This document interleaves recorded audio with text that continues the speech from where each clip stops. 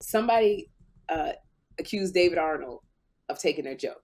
David Arnold is so brilliant. Why they do that? I'm going to say that right now.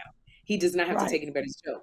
And David will scoff at you. And I use that word because that's what he does. He scoffs at you if you even try to say that he took your joke. So anyway, said comic accuses David. David scoffs at the guy, the Laugh Factory. And so the guy was like, well, I'm going to whoop your ass. We're going outside to fight. And David goes, I'm not fighting you. I have a mortgage to pay. I have a wife and children.